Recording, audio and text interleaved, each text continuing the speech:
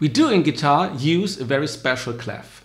It's the normal G clef, the violin clef, but it has a little 8 under it. Look at this. Here you see the 8. This means that all the notes that we see and read in music for guitar sound actually 1 octave lower than they were written. Here you see the range of the notes on a modern guitar with 19 frets as we read it in modern notation. It's actually 3.5 octaves more or less, from the E2 to the B5. And here you see the reason why we use a clef with 1 octave higher written notes than actually sounding. Because if we have them in the G clef, which is the normal violin clef, notes must have this number of ledger lines, which are actually impossible to count on one side.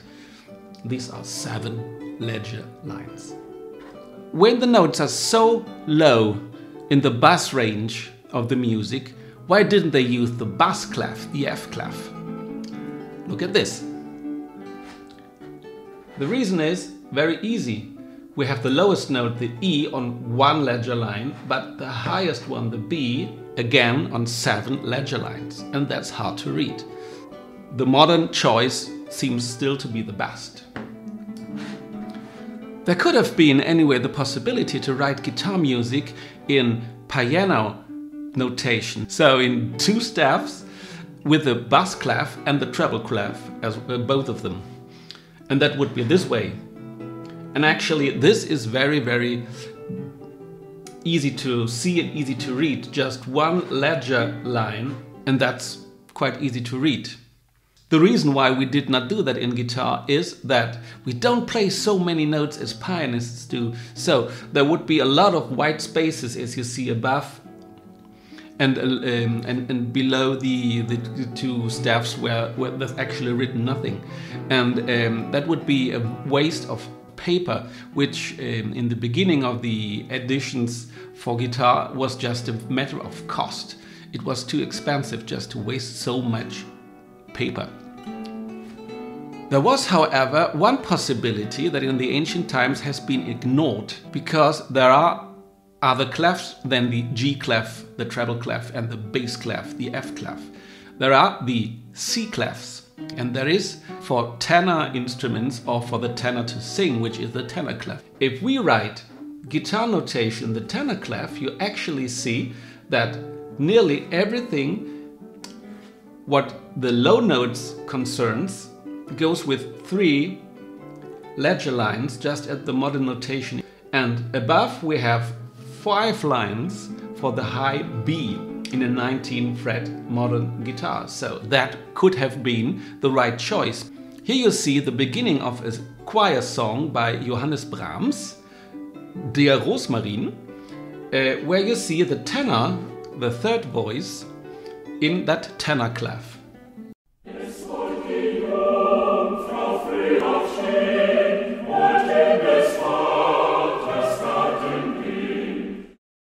And more than that, you see the alto in the alto clef, which still exists today for the viola, and the soprano voice in the soprano clef. And all of that 3 are C clefs. And that were clefs used in the 19th century up to the late 19th century. Even if, here you see the 1873 edition of that song by Brahms, and you can see that here all the 3 higher voices are written in the treble clef. We can observe in the tenor voice that there is no 8 under the treble clef. So they did not care too much that actually the tenor is written too high. Here you can see the G on the 3rd guitar string, how it would be written in the various clefs. The bass clef, it would be written very high. The alto clef, then the tenor clef, our actually guitar clef with a little 8 beneath, and the normal treble clef with the G quite low. As you can see, the alto and the tenor clefs are not that distant from the octaving treble clef, so they all could have been good choices for guitar music.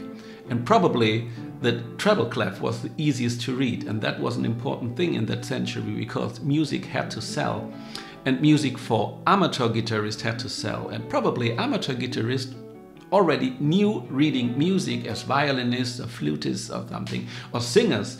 So the treble clef would suit very much to their capability to read music, more than a treble or an alto clef.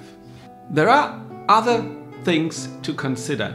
When in guitar music we passed from tablature to music, the guitars we had were 5-course guitars or 5 single-string guitars. That was still lacking the low E string, so the lowest note was just an A. And the music would have fit very well in the octaving treble clef. Here you see the 3 octaves that actually were on a 17th fret, late 18th and early 19th century guitar. When we read the methods and the music that actually was composed for that instrument, the high notes that were higher than the 10th fret actually did not appear in most of the at least beginning pieces for guitar. So the range that was needed in music are the notes that you see marked in this picture. So we have below and above the staff just 2 ledger lines.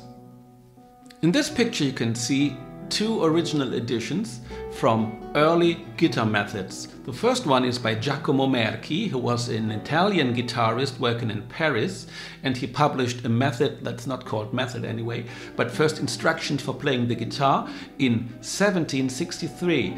And here you see the range that actually were in first position on the 5 single strings that he used on his guitar. That's due to the tablatures that were in use still in that time. For proof, we see above the Merchi example a method by a mysterious author. We don't know really the name because he signed his book as BDC and was published by Antoine Marcel Lemoine in Paris in 1773. That's a quite interesting method because it's both tablature and written music. We'll come to that later because you can ask yourself, why didn't guitar music continue to be written in tablature? But we will see that in another video. The French tablature, which uses letters for the positions, and beneath the tablature you see the music staff with a normal treble clef without the 8. Well, you already knew why we used the treble clef with the 8. Now you have an idea how it came to that point, because actually they switched in the middle of the, well, in the second half of the 18th century. They just chose the treble clef without caring very much that actually it's written an octave higher than it sounds. The little 8 under the treble clef is a modern addition, so that nowadays we actually consider 4 different clefs in use, which is the treble clef, the viola or alto clef, the tenor clef, the F clef, and if you want, the 5th one, which is the octavating treble clef or the guitar clef. Let's call that guitar clef. Is that okay for you? Thank you for watching. See you the next time. Bye.